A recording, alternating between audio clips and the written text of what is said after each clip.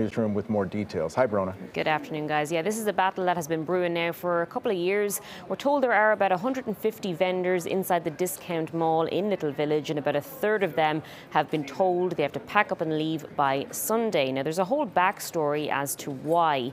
The owner of the property is a group called Novak Development, and they want to renovate the place with new landscaping and a new car park. All of that set to start in the spring. Now, there were negotiations going on for a while about the lease, which involved a couple of different landlords. One of the landlords renewed his lease with Novak and the other did not.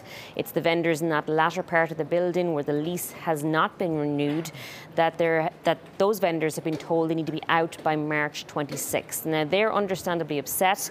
They have filed an emergency injunction with the assistance of the 25th Ward Alderman, Byron Sigcho-Lopez, in the hopes they can remain at the mall.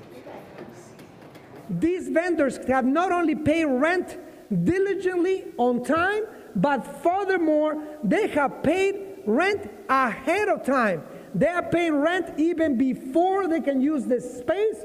They have every right to remain in this location until the City of Chicago, Novak Construction, and the vendors reach an agreement.